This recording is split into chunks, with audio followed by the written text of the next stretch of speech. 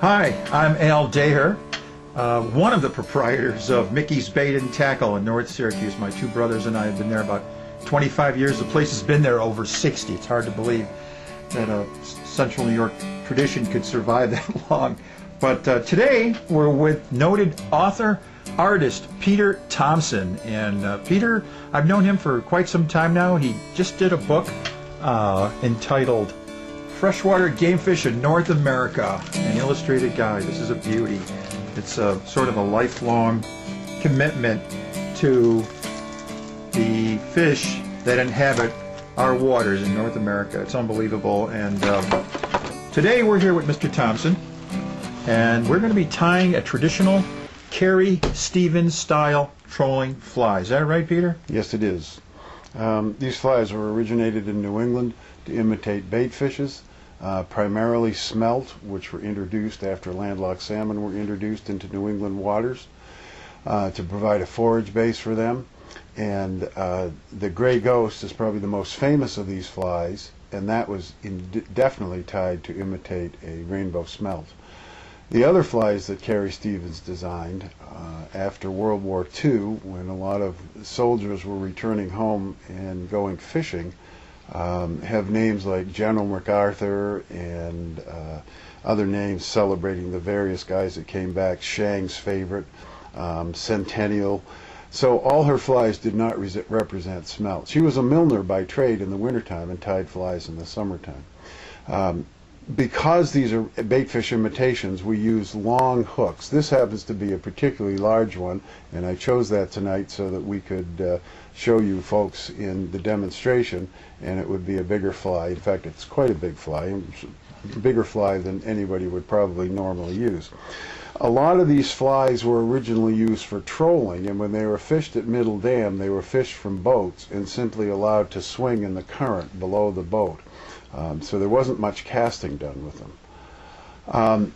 When you tie a fly, a streamer fly, and this one happens to have a floss body, as many of them do, always use a thread color that is as similar to the color of the floss as you can get. In that way, the thread, if you use black thread on this, for instance, and then wrap the orange floss over it for your body, when the fly gets wet, the black thread will show through the orange floss. So I'm using an orange thread, and then I'm going to tie a little tag of tinsel just at the top of the bend of the hook. What does this signify? I don't really know. It may very well be a carryover from Atlantic salmon wet flies, which very many of which have these little tinsel tags on them. And the way I tie these in, as you just saw, is I wrap the thread back from my starting point to where I want the tag to start. And then I wrap the tinsel forward. And you're going to see this fly rock. I'm used to tying on a C-clamp vise, and this is a pedestal vise. And I have a tendency, because I tie big flies, to put a lot of pressure on my hooks. Alright, there's the little tinsel tag tied in. Just adds a little bit of extra flash to the end of the fly. And then I trim that off, and then I take a piece of tinsel that's going to lie in as the rib. And my tying method is to put this tinsel down first, and again it's going to be silver tinsel, and our contemporary mylar tinsels come silver on one side and gold on the other side. So I tie this in with the silver side up, and you need to be careful as you tie these, and I'll show you this as we go along, to make sure that the right side stays up, because if you twist it, the tinsel will turn over and show the opposite side color, which, if it happens, don't worry about it. Don't throw the fly away. This is 4-strand rayon floss. Comes in a huge variety of colors. It's used for all kinds of fly bodies. And if you're tying with light colors, make sure your hands are clean, because if your hands are dirty, what little dirt is on your fingers is going to show up on the floss, especially these light yellows and oranges. It's hard to say which exact floss colors Carrie Stevens used when she was designing her flies. I prefer this sort of pumpkin orange or burnt orange floss as opposed to a bright orange floss. Now, here's a little trick that I use, and many fly tiers do this. So to avoid getting lumps and bumps in these bodies, which should be very smooth, you want to make sure that the floss stays on the top of the hook. And I always tie my materials as far up the hook as I can, and this one's a little bit short.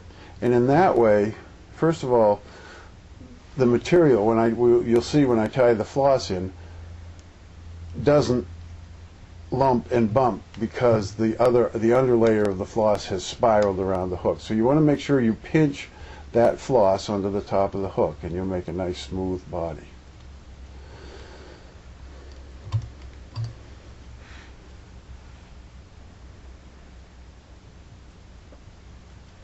And because this hook is bronze in color, it won't discolor your floss too much when it gets wet. Let's take that little... You tied flies for LL Bean, didn't you? I tied flies for LL Bean directly. I tied flies for the Hook and Hackle Company, and then tied flies for LL Bean through a subcontract with through a small fly shop in central Maine. When you wrap the floss, keep it flat. If you can see how this is a flat surface here, the four strands are lying beside one another so they don't lump up. A lot of times when I'm tying flies, streamer flies like this, with a floss body, I will double the 4-strand floss, so I'll actually be tying with 8-strand floss, and that has the effect of just making it easier and faster to tie. These long hooks are a challenge, and if you're going to get serious about tying these kinds of streamers, or any kind of streamers really, or Atlantic salmon flies, or big steelhead flies, or spey flies, you want a vise that's going to be a very solid stand, a very solid holder for your hook. This happens to be a Regal vise. I've tied on a Regal vise for many years, and again, as I said, the pedestal is a challenge for me because I'm used to a C-clamp vise. When you're tying flies of this size, you want to put a considerable amount of pressure on your thread and any other material working. You can see how I pull the vise. I would, if I had this clamped, and we're not clamping it because we can't fit a clamp on this table. When you wind your tinsel, keep it consistently, the wraps consistently apart from one another, so that the distance between them is the same. And you can see how as I get to the head of this very long hook, the hook bounces up and down. Most of us won't be tying these large streamers that much because they're way too big to fish or to cast, and most of us don't troll flies that much. But this fly would be appropriate for a trolling streamer. Speaking of trolling, right now in our neck of the woods, the Finger Lakes, Skinny Atlas in particular, is producing rainbow trout and landlocked salmon on flies like these, trolled behind the boat. And the interesting thing is, a lot of the people that fish these flies are using conventional spinning tackle with 6-pound test mono. You could do a whole show on just tackle and technique with regards to trolling these. Most people prefer to use a fly rod with maybe a level 3 weight fly line and a 25-foot leader of 6-pound test line, which is a lot more fun once you fight the fish with a single action fly rod and reel. And that partly because when the fish runs on a fly reel that has a nice sounding drag, it sounds good. Yeah, it does. I backed up a little bit so that I can show you a thread color change. The head on this fly calls for black thread. Again, I tied the body with the orange thread so that it wouldn't show through the floss. I tie in my black thread for the head, just wrap it back a little bit like this, and then I take my 2 bobbins, pull them down 4 or 5 inches from the fly, and just spin them.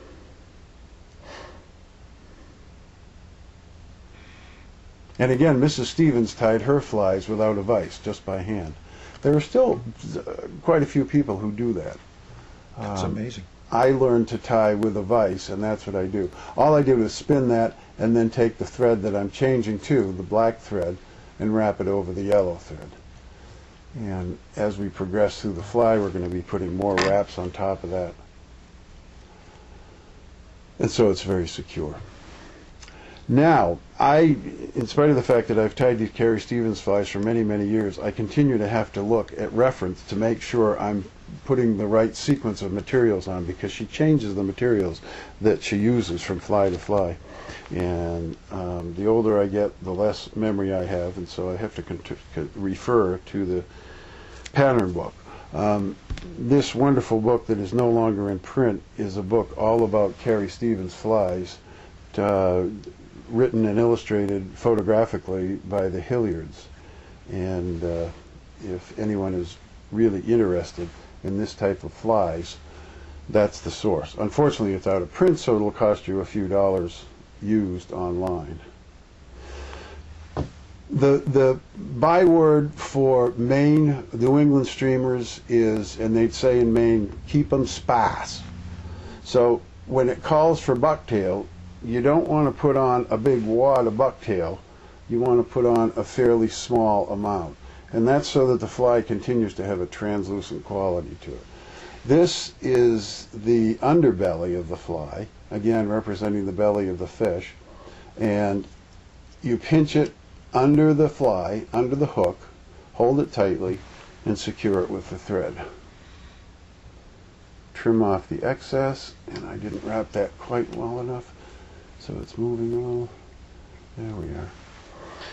And then the Green Beauty, which is what I'm tying again, calls for a golden pheasant crest under this underbelly.